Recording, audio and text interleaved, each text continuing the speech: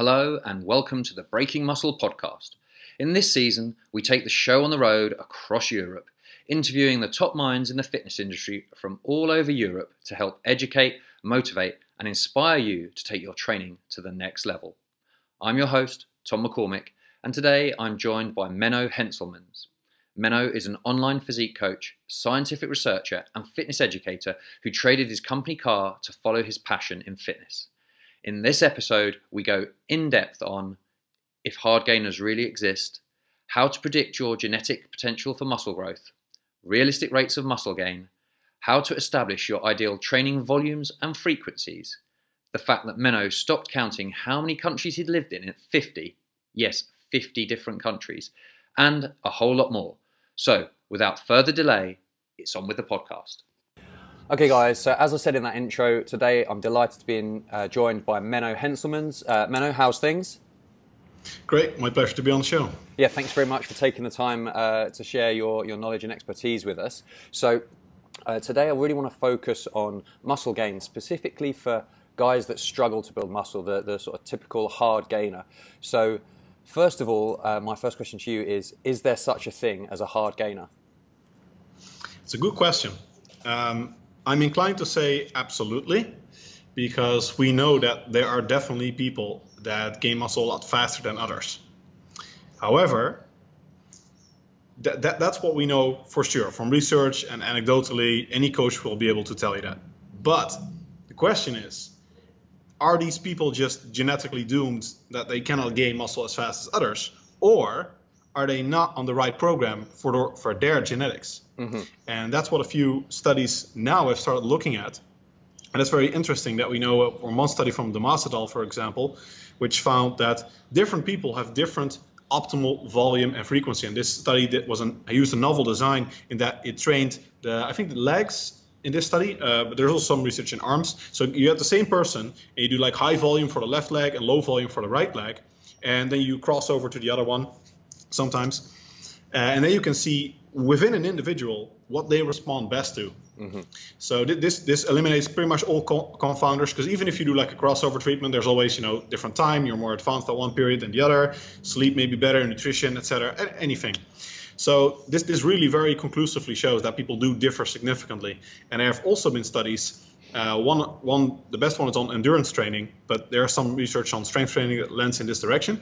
That in contrast to the traditional idea that hard gainers need less volume, it actually found that non-responders to exercise, which is the exercise science term for hard gainers basically, they only were in the low volume groups. Mm-hmm. So it wasn't the case that they just couldn't gain muscle. It was that they just needed more volume than other people to gain the same rate of muscle mass. Yeah.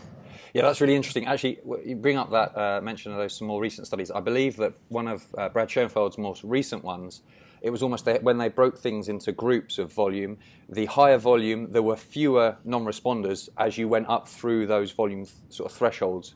Is that is that your understanding as well? Yeah, that's right. James Krieger actually presented that at the last conference in Australia I was just at. Mm-hmm. It wasn't formally published in the paper. They had in peer review, but I 100% trust these guys on that. And I think there are also a few other studies where they also found, retrospective analyses usually, that if you break up in groups how many non-responders there are definite trends that in higher volume groups there just aren't, or there are fewer non-responders. Yeah. Yeah, so that advice that has been going around for years about hard gainers should, basically train really minimal frequency and volume, mm-hmm. and just rest has probably been keeping people believing they're a hard gainer when actually they just needed to experiment a little bit more. And you mentioned establishing like optimal volumes and frequency, and that being a very individual factor. So from a practical perspective, if someone's thinking, how do I go about establishing my own optimal volumes and frequencies, how would you go around working with someone to get to that point? That's tricky, because it's very hard to measure muscle growth in an individual reliably. Mm-hmm. Because for one, just asking people really doesn't make much sense. And even if you measure like or arm circumference or something. It's so hard, even in a research study. Arm circumference is such a rough measure. I mean, if you top up your glycogen stores, you eat sushi one day, the next day your arms are bigger. If you get a bit dehydrated, your arms are a bit smaller. If you get a good pump, your arms are bigger. So those factors can amount to a bigger difference from day to day than you get in the average change from month to month. So it's super hard to measure that. And even if you have something like in-body, it's very sensitive to hydration status and the like. So it's very difficult. And most people, it's better to look at strength progression, in my experience, and use that as a proxy for muscle growth. So you can have a decent idea of how well you're progressing in strength, and use that as an idea combined with your body composition data for what they're worth, at least weight gain and the like, to see how you're doing. And also like to look at work capacity. Work capacity is basically, if you're using the same weight across all sets, it's basically the drop in repetitions across sets. So if you start off with 12 reps and you go down to 6 reps across, say, 4 sets, then your fatigue index, as it's called, is 50%. You have a 50% drop in reps. And generally, if you see people that have really good work capacity, so the fatigue index is low, the reps go like 12, 11, 11, 10, then that indicates that they're not very fatigued, because the decrease in performance is objectively equal to the amount of neuromuscular fatigue that someone has accumulated at that point. So if you see that someone's reps are going way down, they go like 12, 6, 3, that indicates they are very, very fatigued. So that might be an indication they respond better to lower volume. So these factors combined are the primary things I use. And then there's injury risk and the like, but actually, as you touched on, it's funny that most coaches have basically come to the conclusion that hard gainers need less volume, or they came to that conclusion, say, the last 10 years or so. But research basically goes the other direction and says they probably need more volume. And I think that discrepancy can be reconciled if we take into account that probably connective tissue and muscle mass have a different optimal volume. So some people, hard gainers in particular, in my experience, it's not that they are that screwed in terms of muscular potential, but they often have weak joints. And most people have some weak joints. For me, it's my elbows and my knees. So they get very easily injured. And I noticed that I can handle much higher volumes if I do very sort of prehab type programs for those muscles than if I do typical programs. Like if I try to bench, deadlift, squat, I get injured very, very fast. And a lot of people have that experience, and that makes them think that they respond better to low volume, and then they'll go on Instagram and stuff and they'll say like, I tried high volume, it didn't work, I just got wrecked, and this is all bollocks. So I think that there is a big difference there, in that these individuals often probably need to pay more attention to prehabilitation and then still try to ramp up the volume, and then you can have the best of both worlds. Right. Okay. Yeah, I'd agree with that. I think you touch on with the volume and frequency when people chase high loads there, they always think, oh, I've got to be doing the big compound lifts, and so they find that 6 days a week they're trying to hit the big 3. And I know that you certainly in the past, whether you still are quite a fan of relatively high frequency training for muscle gain, and I believe there's a bit of an art to the programming of this. It's not just a case of we're going to slam them with squats, bench, and dead. You need to think about how you sequence your week. So if you've got someone, first of all, if we're talking about a typical hard gainer, we come up with our example guy. How often maybe would you suggest their training, and how frequently are they hitting each muscle group with some broad brushstrokes there and on volume, and then can we dive into the nitty-gritty of exercise selection? It's very hard. I mean, the general guidelines are pretty rough. So generally speaking, most people's optimal volume will fall in the range of 10 to 30 sets per week per muscle group. Now, I'm assuming you use the amount of sets per week per muscle group as the measure of volume, because that in research has the best correlation with muscle growth. Generally speaking, given that you're going close to failure, high and low rep sets produce relatively equal amounts of muscle growth in most circumstances. It's actually one of the more robust findings that has sort of debunked the hypertrophy range that bro science taught us, like 6 to 12 reps is the hypertrophy range. If you go lower, you won't get jacked, but you only get strong. And if you go higher, then you're just going to be able to be good at lifting pink thimbles. Yeah, you lose all your games. Yeah. Yeah, you can go play with the girls, bro. But that turned out to be quite false. And if you ever tried like super high rep work, you'll see that it is absolutely not for pussies. It is extremely hard. In fact, try like a true 20 RM of squats. That's just, it's absolutely brutal. Yeah. That takes a lot more guts than actually hitting a heavy single, to be honest. So yeah, for sure. In fact, the last rep of that 20 RM is remarkably close to the single in terms of movement velocity, and if you capture it on camera biomechanically, it will look very similar. And it also pretty much feels that way, at least to me. So yeah. So basically you're somewhere in that spectrum, and then there's a lot of factors that govern where you are, and also interactions with the rest of the training program. So frequency, and two big ones are rest interval and proximity to failure. And there's also exercise order, because these all influence basically how effective one set is. If you train with very short rest, you're very fatigued, you did like pre-fatigue work beforehand, then your set isn't as effective compared to if you rested very long and you're still very fresh and you're doing a high frequency program. Then that set will be more effective. You'll be able to achieve higher levels of muscle activation, and objectively your performance is just much better. You can do more reps. So in that sense, it's not 100% true that only the amount of sets matter. The amount of reps does matter via these other factors like frequency, rest intervals, and the like. So you have to basically figure out where you are in that range based on your recovery capacity, the rest of the program. And there's also an interaction with frequency. I just recently wrote an article on that on my blog. I think it's one of the more interesting hypotheses at this time, that frequency basically becomes more relevant at higher volumes, I think. That's, at least in my experience, definitely the case. And there are a few studies now that point in this direction. And an unofficial meta-analysis by James Krieger also already basically goes in this direction and supports this.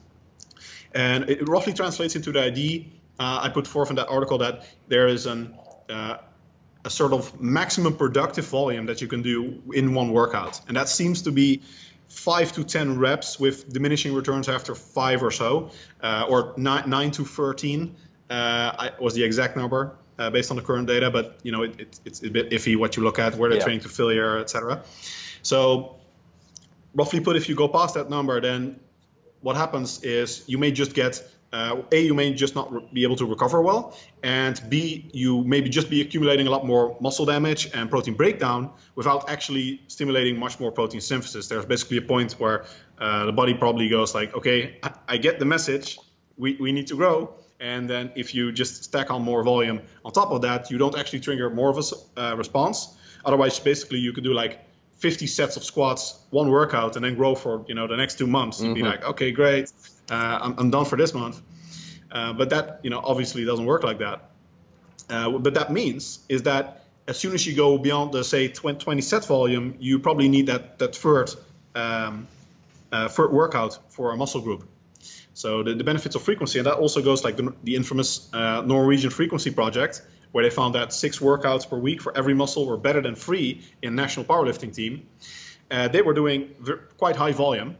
And then it makes sense that you need 3 or even more than 3 workouts. Whereas in many low volume studies, and especially in untrained individuals, I think there are like about a dozen now. And they quite conclusively show the benefits are minimal. There are 2 studies that one found better fat loss and the same muscle growth, and one found better strength development and lower RPE.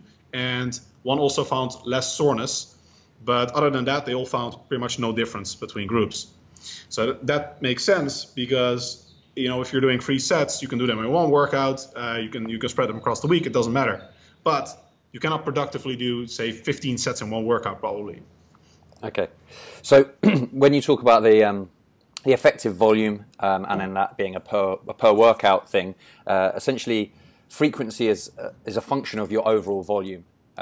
Is probably a way for someone to look at it. Depending on what total volume they have to do in a weekly basis, will very heavily dictate how many days per week they will need to train that muscle group. Is that exactly? We'll need to train. Yeah. So okay. It basically, if you think you can fit in a certain amount of volume, then you're probably going to need to up your frequency depending on how much volume you need to do. That's also why I generally err on the side of higher frequencies, because in research, it's generally speaking, research finds benefits or neutral effects of higher frequencies. There's very, very scant data showing negative effects. There's one study in which one of 4 muscle groups, and it was the biceps, found reduced muscle growth, but it was only the biceps, and it wasn't really the case that the low frequency group did that well. It was just that for some reason the high frequency group didn't gain any mass. But if there is something to that, I actually have analysis that's coming up pretty soon, where we look at me and my research team. We look at the optimal volume and see if it differs per muscle group. And actually, there does appear to be somewhat of a trend for the biceps to handle less volume and less frequency. Oh, wow. Which actually goes sort of in the opposite direction, right? That some people say. It goes both ways. I've heard both ways. But some people will say, like, the biceps, you can hammer that every day. And something like quads, you need to be much more conservative. But it seems to be the opposite. Based on the research that we have. Yeah. Okay, that's actually something that I was wanting to get towards, is muscle-specific training and how people's training program doesn't, in my opinion, necessarily have to be symmetrical. You see, everyone seems to be obsessed about training everything the same. But muscles have their own individual characteristics and respond slightly differently. And I would be on record as saying the exact opposite to what your research is perhaps saying there, that biceps I could probably train 4 days a week, but quads or hamstrings 2, maybe 3 tops would be, I mean, of course, then how you distribute that per session, you could maybe change things. But that's really interesting. So could you give us your thoughts? Obviously, you've got this research that you're currently doing, but from your experience also, some examples of how perhaps different muscle groups respond to different frequencies and or volumes? I think it's mostly injuries that matter. Like some exercises are just, or some muscle groups are hard to train with non-injurious exercises, like the quads. I mean, you can do squats, you can do lunges, you can do leg presses, and then there's leg extensions, which is somewhat the different one. But either one of those can be problematic, like leg extensions or squats. And I mean, if squats hurt, then you're pretty screwed generally in terms of what you can do for your legs. Like, you can do a ton of leg extensions, but other than that, if squats hurt, then lunges will probably hurt too. So you have some leeway. You can play around with high bar versus low bar, go wide and everything, blood flow restriction. But by and large, there isn't that much variety. Whereas for the glutes, for example, many people can hammer their glutes every single day, women in particular, and never have any problems. So that may make it seem like the glutes respond to a higher volume better, but that comes back to the idea of it's hard to say within a person whether you're actually growing more or whether you can just accumulate more volume without problems. That's different, right? Yeah. Can you handle it without problems, or is it actually optimal for you? So I think it's hard, and my hypothesis before I started this analysis was that there was no difference between muscle groups. So probably in terms of Occam's razor and the idea that, if you don't have a good reason to believe that there is a difference, there probably won't be a difference. So that's by and large still my position.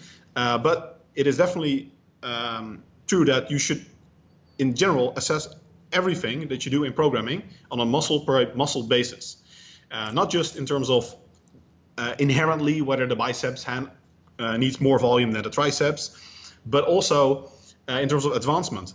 Because muscle growth is a local process. Muscle recovery is a local process. If you train your biceps, it affects only your biceps by and large. There are some systemic effects, but not much. So if it doesn't matter how you're training your quads, your biceps don't care, right? Your biceps don't care what your quads are doing. So someone that's been training like a bro, basically, and they were doing the curls and bench presses since they first saw Arnold, but they only started doing squats when they became a man, then maybe their legs aren't well developed, and they actually need to be a bit more conservative with leg training, because they're just basically a novice in terms of for their legs, but their upper body is quite advanced. So you also need to take that into account. And in general, like injury sensitivity, and some people have strong and weak body parts. Those do correlate in my experience. It's one of the few things I dare say purely from my own experience as a coach and working with clients. If someone has strong joints, that generally correlates with good muscular potential. And whether it is because their joints can handle it or their muscles, they tend to, in practice, respond well to high volumes. So I definitely agree with the idea that you should assess everything in an optimized program on a muscle by muscle basis. Okay, cool. Yeah, I think that's a key takeaway for someone who's maybe just getting into writing their own programs, that they should consider that, because everybody seems to take it very much as a global thing, and they I suppose it makes sense. We want things to be neatly packaged up, so they want their program to look very symmetrical, and it's easy to manage your week. We function on a 7-day week, so just we naturally crowbar everything into that anyway. Yeah. So that's an interesting subject for people. It's also in our language. Like, we say someone is a beginner, but we should sort of say their biceps is a beginner, right? Or they have novice biceps. Yes. That would be more technically correct. But just like with strength, we say someone is strong, but really you should say like they have a good bench, for example. Because you can be like a great powerlifter and terrible Olympic weightlifter. Or you can be super highly ranked in CrossFit, but not do well in powerlifting. So strength is specific, just like most things related to muscle growth. Yes. Yeah, and actually that's a good point. So someone who started off with, say, like a classic starting strength program, they might be quite advanced when it comes to squat, bench, and deadlift, but they've never really trained their arms. So they're advanced in one respect, but a complete novice to arm training. So that's a great point, and something people should definitely consider. I just want to quickly circle back, because you've referenced James Krieger a couple of times, and we talked about measuring muscle gain, and this is an interesting thing I once heard him discuss, which was most people would think performance on their lifts, maybe looking at their 6 to 12 rep maxes, is a good way to measure progress, and usually we would think compound lifts for that, but he made the point of actually that can be due to skill, basically neural factors can be a big component there. But if you look at your isolation lifts, maybe they're giving you some more valid, useful data on are you actually building those muscle groups. What are your thoughts on that? It's hard because there's theory and there's practice, right? So there's in theory that is probably true in terms of you can look at strength as like the sum of neural and morphological adaptations, basically muscle growth and neural efficiency. So the neural efficiency component is bigger for more technical exercises, like the squat. You can put like 10% on someone's squat by improving their technique, but during a leg extension, right, you can try whatever you want. The movement is fixed. So it's just going up and down. It's a hinge. The machine won't let you do anything else. So on a leg extension, you cannot cheat a leg extension. If you put 30% strength on someone's leg extension, most likely their legs have gotten bigger. So in that sense, I agree. In practice, though, something like a lateral raise or a dumbbell curl, measuring strength there is very iffy. Like how do you measure someone's lateral raise strength, right? So if you bend your arm just a little bit more, if you change the direction of which your arm goes out, if you bend over a little bit more, use a bit more momentum, you can make huge differences in performance. So in practice, I think compound lifts are the better measures of muscle strength, but especially things like leg extension can be very valuable. So it's good to take into account that isolation lifts are also important. And I think it's therefore also a good idea to strive for progressive overload in those. Some people say like, yeah, just do whatever. But I think it does matter. Lateral raise, you can argue there, it's so hard that maybe you just wrap out and try to focus on feeling the muscle. But for like a leg extension, it can be a very good measure. Just because it's an isolation exercise doesn't mean it's not valuable data. On the contrary. Yeah. Okay. So I think the takeaway is if someone wants to get the best results possible, they should be keeping good records of pretty much all their lifts, and they also need to hold themselves accountable that they're not letting their form get sloppy, so that their lateral raise is 40 kilos, but actually more like a power clean or something. So yes, absolutely. Okay. Cool. So I think we've had some really good discussion there on some volume and frequency guidelines for people, but bringing it back now so the hard gainer can maybe manage their expectations. A topic I want to discuss is assessing one's genetic potential for muscle growth and what methods there are to help you do that. And then following on from that, is that worth doing for someone? Is that actually valuable information for them to have? Good questions. I recently put out a calculator on my website, which is a Menno Henselmans /FFMI calculator, FFMI-calculator. We'll put the link in. Yeah, that is about as accurate as it gets probably at the moment. And the main measure it uses is frame size. So it looks at how big are your wrists, how big are your ankles. And based on that, mostly based on the research by Casey Butt, not this original model, which was on his own website and has been copied to a few other websites, but actually the 4th edition of his book, where he goes into, he's added a lot more data points and made the model more general, as opposed to fitting only elite level lifters from the 50s. So you can get a pretty good estimate of your maximum potential. Emphasis on maximum. It doesn't mean that you're going to be this size, but this is basically what you can realistically possibly expect. And as I said, frame size is the number one determinant. There are a few other things. Politically incorrect as it may be, ethnicity or racial phenotype. In general, we don't know your ethnicity. You may know it from background, but in practice, we just know someone's skin color. Mm-hmm. And then it generally appears like black beats Caucasian beats Asian in terms of genetic potential. There was actually also a study that found that the rate of muscle growth was also lower in Asians compared to Caucasians. So maybe they need different programs, but in general, I think that there is somewhat of a component. There's no difference between men and women, mm-hmm. Which is it's a common myth. Yeah, in stark contrast to what most people would say. Given the same starting lean body mass, they can actually gain the same amount of muscle mass. Although the top potential is still a bit lower relative to body weight because they have a higher body fat percentage, and the ceiling cap may be a little lower. Mm-hmm. Generally, research indicates that the fat-free mass index maximum of women, natural, is about 20. Right. That is probably a bit different in the endpoint, but not in the initial rates of muscle growth. How useful is it to know this? Not very. I think it's something that a lot of people will want to know, and I think it's good to have, a realistic data out there because a lot of people have a completely unrealistic image of what they can achieve, mostly positively, but sometimes also negatively. Mm-hmm. Like they're like, okay, I cannot do anything anymore. They tried the program for a couple months, or I tried everything and it didn't work. Often you see that, that's basically the story of probably at least 50% of my clients. And you see that actually they can gain a lot more muscle mass and strength and still lose a lot of fat. So I think it can help in that regard. The key emphasis is just that you should always adopt a growth mindset yourself and not focus on achieving looking like that, because it doesn't matter. It only matters concretely how you look this week and what your strength is now compared to next week. And what matters in practice is, are you going to be able to do that extra rep or put that extra 5 pounds on the bar this workout compared to the last workout? So these are things that actually matter in practice. And then basically, if everything's optimized, you're on a good program, you have the right mindset, and then success is just a matter of time. And at some point, probably you look in the mirror and you're like, oh, now I look like this, what I always wanted. And by then you probably realize that perfection is a moving target and you actually want to be a lot bigger. I remember I first saw, I think the first image I actually saw was actually Usher, the artist. Yeah. He had a completely airbrushed and photoshopped image of his six pack. And I was like, that's awesome. I want to look like that. And I know a lot of people have that with Brad Pitt in Fight Club. Yes. And then as you get bigger, at some point you see Leonidas in 300 and you're like, that is awesome. That is way more jacked. I want to be like that. And then once you've been in the fitness industry a while, you're looking at fitness models and the like, and you're like, okay, I want to look like that. And then at some point you come to the conclusion like, okay, maybe what I want to look like is not going to naturally happen.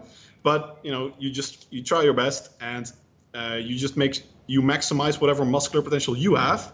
And it doesn't really matter what anyone else has. Yeah. Because that's nothing you can do about it. You can control it.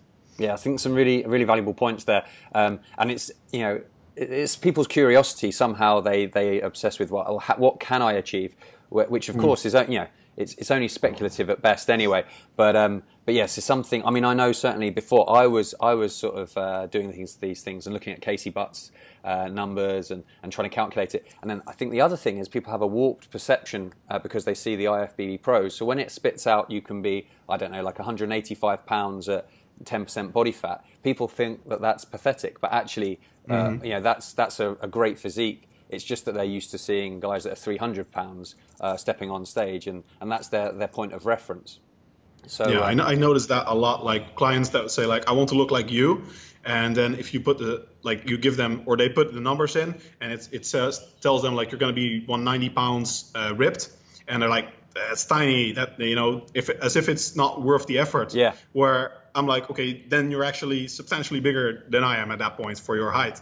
So I think there was definitely a big difference in people's visual idea of how they want to look, which is very largely influenced by body fat level in particular. Yes. And the stats that they think they need to get there. Like for most people, if you're 200 pounds with abs, you're big. Like you're impressive. People will see in a shirt that you lift. For the average, average Joe sedentary person, you're like huge. I think a lot of people will definitely be much more pleased just what they see visually when they're at their natty max than what they may think in terms of the stats they need. Yeah, and of course, no one actually, as you walk down the street or you're on the beach, asks you what your weight is. They assess how you look. Yeah. So that's the key thing there. Quickly, just to circle back, you mentioned FFMI there a couple of times. Can you just give the listeners a quick rundown of what that stands for, what it is? Yeah, sure. It's fat-free mass index. It's basically the lean mass equivalent of BMI. So BMI, body mass index, is how much weight do you have for your height, and fat-free mass index, how much fat-free mass, so like muscle mass, you have for your height. Now, fat-free mass index and muscle mass are not the same, but in practice, your organ mass and the like should be relatively constant. So the change in your fat-free mass is relatively comparable to the change in your muscle mass. Your kidneys shouldn't be growing. Your hair growth isn't gonna amount to a major difference. So that's certainly not in my case. Yeah. And it's like I just have to grow the beard to get any kind of weight change there. Okay, cool. So we covered muscle potential for people, and so now then, once they know how big they can get, or they think they know, they start thinking, how quickly can I get there? So can you give us your thoughts on what realistic rates of gain are, starting out, as someone who's a complete beginner, and then throughout their training career, how that potentially changes? It's difficult, because there the genetic variability comes in with major ferocity. Because if you look at research, some research has plotted this, like the rates of weight gain and what the average is. And then if you look at like the starting point compared to where they get in a study, the plot literally looks like a fan. Right. So it's not like it's a linear line with some variation. It literally looks like a fan, right? Some people gain a lot of muscle mass, some people regress, and some people are like stable. So it's very hard to give estimates like that. Generally speaking, I think a lot of intermediate individuals will be quite pleased to gain like a lean 0.5 to 1% body weight per week. That's very good. In fact, for a novice, 1% is very good. If you keep that up for a year and it's truly lean mass, lean gains, you'll have a very impressive difference after a year. Advanced trainees are pretty much any lean weight gain that you can measure objectively on a scale is good news. And I think for most people, you really have to extrapolate what you're achieving in like a week or a month to say a year, and that gives you a good idea of how fast you're gaining. Like some people say like 1%, oh that sucks, but plot that out over a year, and that's really good. That's huge, yeah. So that it gives you some ballpark figures, but it's all over the place. And for most people, what matters, especially during a bulk, is quantifying the rate of strength gain, weight gain relative to fat gain, because a lot of people just strive for weight gain and not take into account fat gain. So you need a measure like waist circumference, skin fold calipers. I like skin fold calipers a lot if you know how to use them, even if it's in body or whatever. Some measure of fat gain, especially to see whether you're gaining fat or not. And then you want to gain as much weight and strength as possible without spilling over into objective fat gain any 2 weeks in a row generally.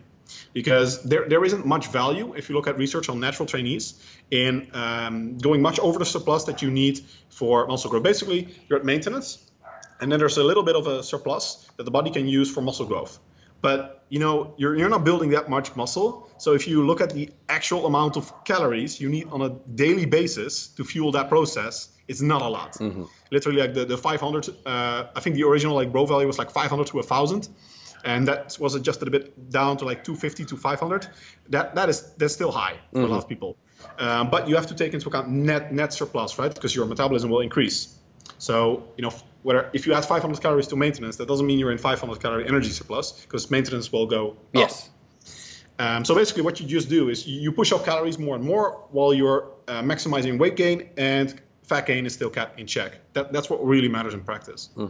Yeah. And then so on that point of keeping an eye on fat gain, what are your thoughts on the P ratio, and is it kind of true that the fatter you get when bulking? Do you subscribe to that, or do you think it's not such an issue?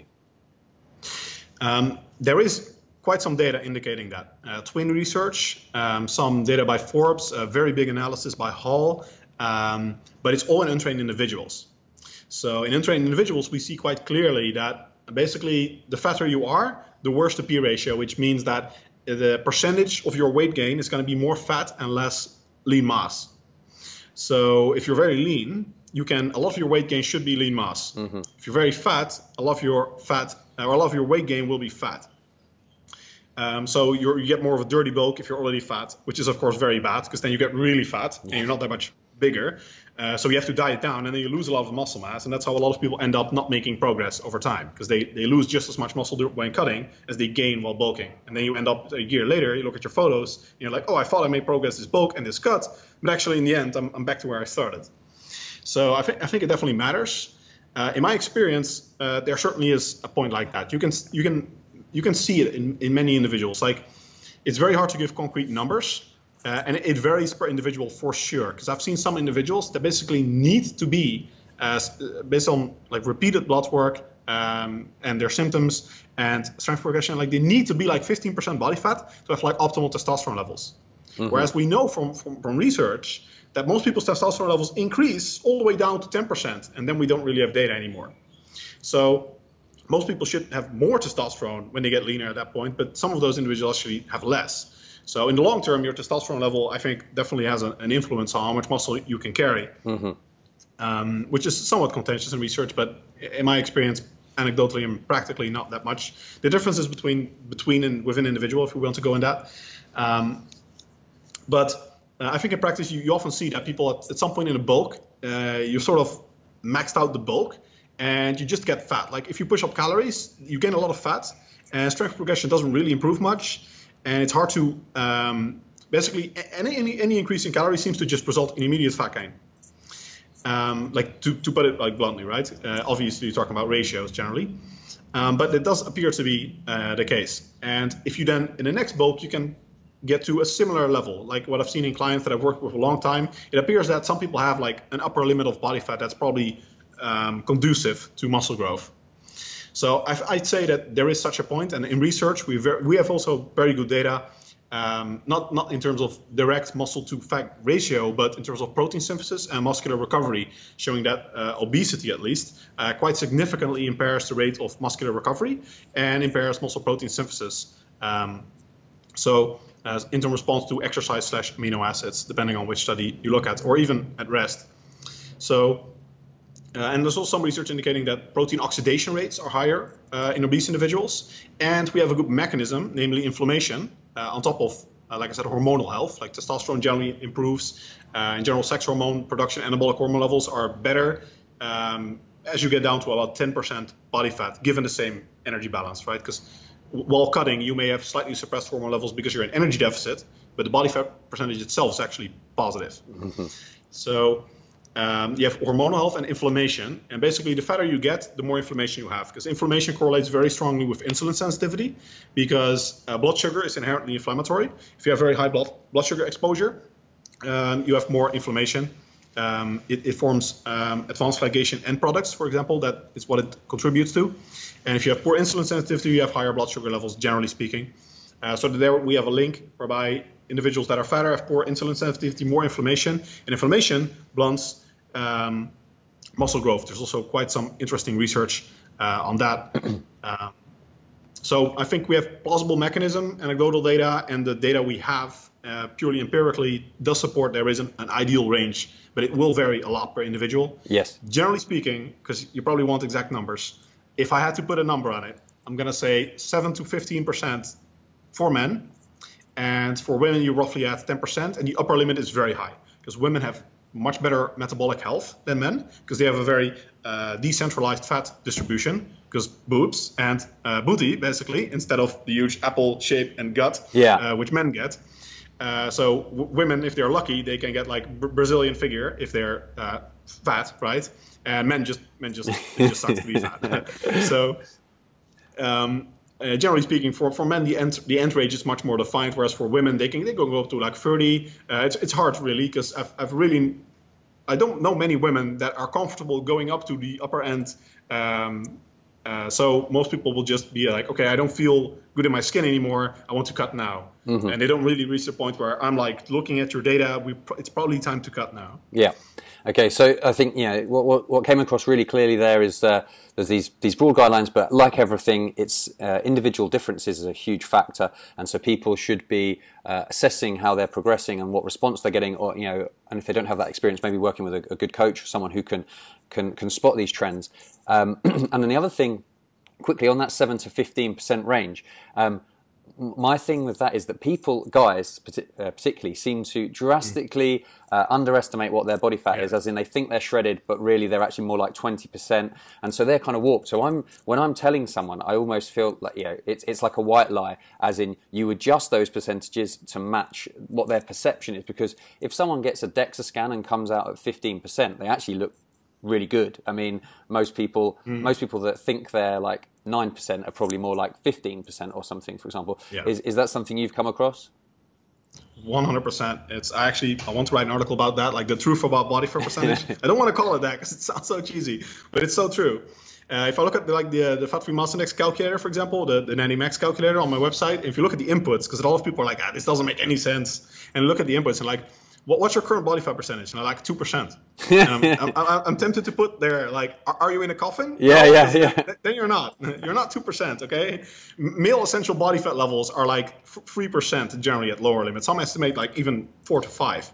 Like it's rare, like really rare to go below 5% especially as a natural male competitor. And women, actually, essential body fat levels may be as high as 12%. Yeah.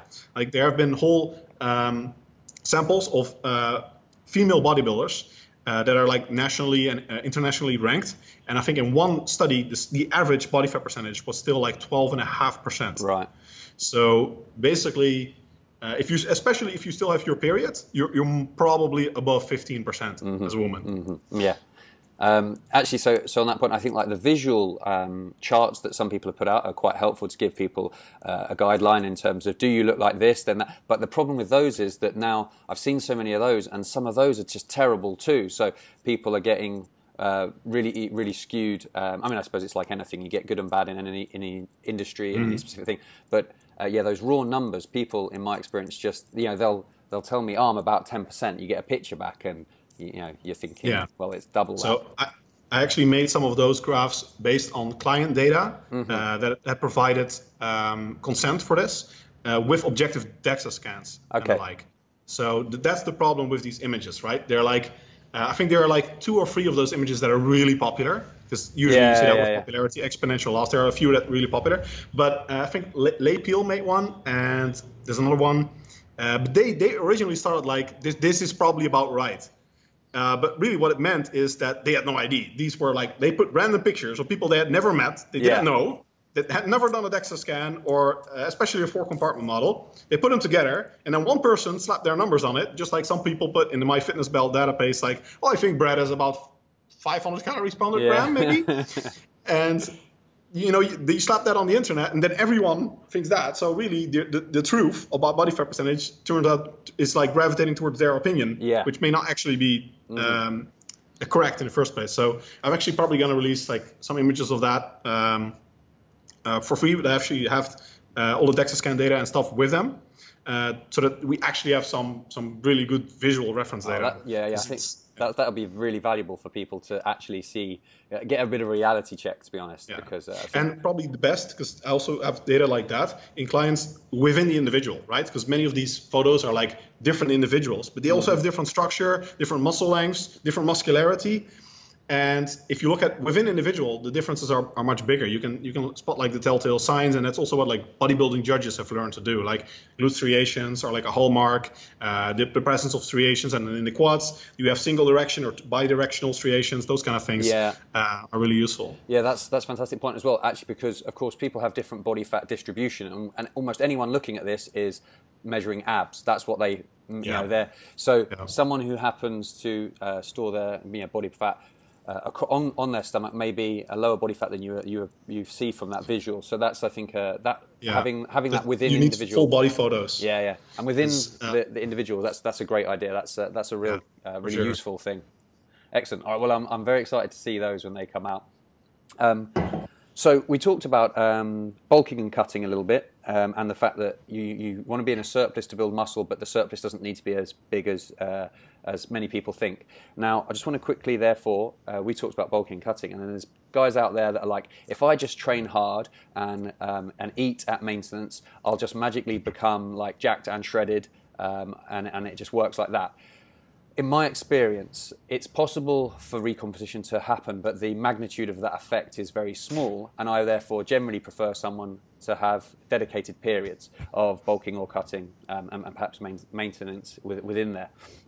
Is that, firstly, is that something that you would sort of support? And secondly, if not, please expand on that. And then with this whole, I don't know what you'd call it, like gaintaining is the phrase I think I've heard people say, or lean gains.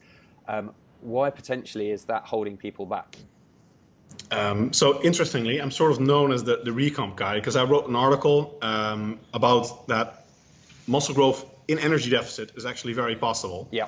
And that's the client data. And then one client's data from a DEXA scan got published into a newspaper, and that got pretty popular. And then people are like, oh, Menno can recomp people. So forget about bulking and cutting. Menno does maintenance and you recomp. But actually, I think maintenance for anyone past the novice level is a waste of time. And I think that usually what happens is that recomposition is the effect of a successful cut. So you put someone in energy deficit, and if you do things right, then they will still build some muscle mass. Yes. You'll build muscle faster, generally speaking, in energy surplus. But you can build muscle in energy deficit as well. And then you recomp.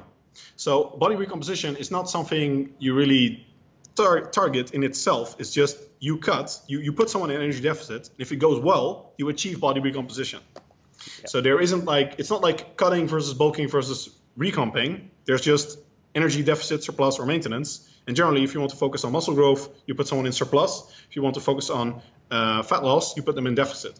Yeah, I think actually you put that beautifully. Recomp is the consequence of a successful cut is fantastic. I think that articulates it perfectly for people. So yeah, brilliant. So then we're talking ratios perhaps of duration of bulk to cut. I've seen people talk about a 4:1 type ratio is quite a common one. Do you think it's easy enough to give generalized guidelines like that? Obviously, we'll probably find there's some individual difference, but what I think is important is to get guys stopping like, oh, I'm going to bulk, and then like they abs just start to disappear, and then 2 weeks later they're cutting and they flip flop. You probably need to build some momentum going either direction. So how long or what sort of ratio might you be prescribing for someone between their bulking and cutting phases? I've honestly never really concerned myself with the ratio or the amount of time. But I will say, if you do things right, you should be bulking much more of the time than you cut. Because you should not be gaining much fat while you're bulking, and you should be losing fat quite rapidly while you're cutting, especially when you go down from like a higher body fat percentage. Like if you want to stay like 7% body fat, then your cuts are going to be more slow. But coming down from like 18% to 10% shouldn't be that hard. Yes. So you can lose fat a lot faster than you build muscle mass, and as a consequence of that, you should spend the vast majority of your time, once you're at your ideal body fat range, you should spend the vast majority of your time bulking. As for the duration, I don't think it matters much. There is probably something to be said for the idea that you need some period of time for to get in the optimal nutrient partitioning range if you were too lean before, and for adaptive thermogenesis, leptin levels to increase, testosterone levels to increase from energy surplus. But most of those changes that we know occur within a few days even. Okay. So if, in my experience, 2 weeks is probably the minimum. And the main thing is, I do this with a lot of women with menstrual periodization. So basically during a follicular phase, which is roughly speaking 2 weeks, I bulk, and then during the luteal phase, I cut. So for women, this works great because they want to stay very lean, generally speaking. And many of them are interested, once they're at body fat level they're pretty happy with, recomposition is like their main goal. Men are much more comfortable bulking up to a big juicy level and gaining a lot of strength and then cutting along the way. And women prefer much more of a lifestyle approach. Also because the difference between cutting and bulking isn't as large. Like men have a lot of leeway. Sometimes they can bulk on 5,000 calories. And you learn lifestyle habits that may not be very conducive to when you're cutting. So for women, it generally works very well to focus on recomposition and train like that. But then you have the hormonal changes from the menstrual cycle acting in your favor. Yes. For men, you do not have that, and you are working the first, say, week or so, you're working against the negative hormonal changes, and hormones are probably the main thing we know. So if you do like 1 week off, 1 week on, like 1 week bulk, 1 week cut, then I don't think that will work very well. But 2 weeks might be doable in theory. However, in practice, what happens is that your data are all over the place, and you cannot track anything. Yes. Because optimized training programs should also be adjusted for energy deficit versus cutting. You cannot handle as much volume in deficit as while cutting. Now you can adjust this, like and what I do for women, and say every month you evaluate how did the luteal phase, how did the follicular phase go, look at the last month. But things are much more consistent because of these hormonal changes. And in men, it just turns into chaos, basically. You'd be much better off at least a month. And generally speaking, just my general approach is, someone starts with me for a guy, right? Usually they're above the ideal nutrient partitioning range. I get them to the lower end of the ideal nutrient partitioning range, assuming that they don't want to go lower. Of course, personal preference also matters a lot. And then I basically fluctuate between the outer ends of the ideal nutrient, say 7 to 15% on average. And you bulk up from 7 to 15, and then you go down to, say, 7. That would be like theoretically the ideal scenario. And then once you're at your 90 max, then what you learn to do, after years, then it's basically you're in the consumption phase after the investment period, and you're probably not going to get much muscle anymore. So you just focus on what you like in the gym. Maybe you want to, someone's starting a motorbike. Can you hear that? Yeah. So maybe you want to work on your Zercher squat or something, or your Zatman curls. Cool, have a go at that and see how you can be as decadent as possible with your diet, fit as many social eating events in there while still being lean. Those become the priorities then. But up until that point, you're probably best off staying in that range with cut and bulk phases. Yeah. Pretty much what the bros were doing. Yeah. Okay. Cool. So at that point, you're enjoying all those years of investment you've put in the gym, right? So it all pays off. And rather than going with arbitrary figures of how many weeks you're bulking or cutting, you're using some objective data or your body fat to inform your decision-making progress there. So I think that's a useful takeaway for people, just as long as they're not using those silly images that tell them the wrong numbers. Okay, so I know that you're busy and we're pushed for time a little bit here, so I just want to begin wrapping up, and we've got a quick fire round of questions, and then we'll give you an opportunity to let everyone know where they can find out a bit more about your stuff. So first up, just some random stuff to let people know a little bit more about what floats Menno's boat. So pizza or burger? Neither, really. I'm a sushi guy. Sushi, yes, but it's a pretty decent third option. All right, what about chocolate or peanut butter? Chocolate. Well, that's a hard one, but there is absolutely no way in hell I can eat peanut butter and stay lean. It's just, that's one of the few things where it makes me doubt about calories. But in reality, I'd probably just put like 500 calories of peanut butter on one sandwich.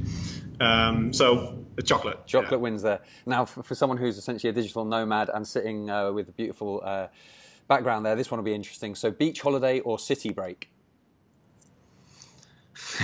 Also sort of neither. I'm more of a nature. I'm very exploratory. I like surfing, active stuff. I've had a lot of places where I look at a beach. I like looking at the sea, but I never go to the beach unless I surf. Like I get really bored. So, and also don't like cities. I like nature. I like exploring cities and doing stuff there and going to great sushi places. But purely aesthetically, the idea of looking at a city versus looking at nature, I'll take mountains or the sea anytime. Yeah. Okay. Fair enough. Actually, interesting. We haven't really covered this, but just to give the listeners an idea, since you started this kind of online digital nomad lifestyle, how many different countries or cities and whatever, any numbers you can put on how many different places you've been in over the last few years? I've stopped counting after I had lived in over 50 countries. There you go. Okay, pretty impressive. Fair enough. So that sums that up. Okay, back to some food. Poached eggs or scrambled eggs? Probably scrambled. Okay. Yeah, omelette style usually. Fair enough. Last one. No one's ever answered this. Well, everyone's answered it in 100% one way. So if you're having a steak, is it rare or well done? Medium. Oh, there you go. You just contrarian. That's you. You had to have an alternative. Okay, brilliant. So now, Like A or B. I'm always C. yeah, whatever it is. Could you tell us something about you that the people listening probably don't know? Now, I've obviously just stolen your thunder with the different countries you've lived in, but Something a lot. I've done this a few times. So what a lot of people don't know is that I was actually a competitive video gamer and chess player. I played chess at national level, and I did video gaming and actually was second in Europe in Unreal Tournament. Wow. But I lost the competition because my mom went on the internet and my ping spiked. Well, one of my clients is he's quit his job and he's wanting to get into like professional gaming. So we'll see how he does there. Okay, cool. And so final question before we tell everyone a bit more about what they can find out from you is, who should I interview next? If I could have anyone in the world I could access to, who would you suggest? You've had a lot of great people on the show. I'll just put some people like I think are great sources. Brad Schoenfeld, Brad Contreras, Greg Knuckles, Eric Helms. If you want something a bit different, go with Børge Fagerli from Norway. We've got him. I've got him on in August. We've got something arranged for him, and then Brad and Greg. I've in sort of discussions email wise with both of those guys. But Brett and Eric would be great too. Yeah. I think those are great. And well, obviously Mike Israel will probably be quite good value at some point too, as we discussed just before we came on air. Especially if you want a comedy show. Yeah. Wittiest guy in fitness, 100%. Yeah, when things get a bit dry, we'll get him on. Okay, brilliant. Right, so we're right up on time now. Might want to change the background though. People will think it's PG-13 when Mike's on. It will not be. yeah, true. Pictures of my kids' artwork might not be the thing. We'll have to definitely make it a little darker, a bit grimier. So, Menno, please take the chance now to tell the listeners where they can find out more about you, what you offer, and how they can get into your world. Mm-hmm. Sure. Yeah. Basically, everything I do is on mennohenselmans.com. You'll find probably the best way to get started is if you're just learning me, go to mennohenselmans.com, and on the main page there's a free email course. It's very, very extensive. A lot of stuff there, and that will introduce you to a lot of my contents. And then if you like Instagram or Facebook, I also post a lot of new study reviews there and just tidbits of information, random tips and the like. And if you really want to go all in, like learn my full method and become an online certified PT, I have a PT certification course that's available in Dutch, English, now Norwegian, German, French and Spanish. It's going really, really well. Cool, fantastic. Point of interest, is that course self-paced or it's like a 6-month fixed type thing, or what's the duration? It's 8 months. 8 months. Okay. I host it generally so once every 10 months or so. Okay, fine. Okay, so yeah, listeners, if you're interested in really taking your knowledge to the next level, get on that. And then from now, that's all from me. Thanks, Menno. That was brilliant. Have a great day. Awesome. That wraps up today's episode. Thank you so much for investing your time with us. We really appreciate it.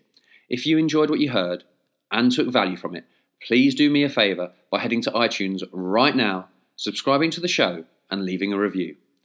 Positive reviews, like 5 stars, hint hint, really help the ranking of the show and will help us to spread the word and keep getting top class guests on. Make sure to follow Breaking Muscle on social media and me at Tom McCormick, that's TomMaccormick on Instagram. Bye for now, and I'm looking forward to catching you on the next episode of the Breaking Muscle podcast.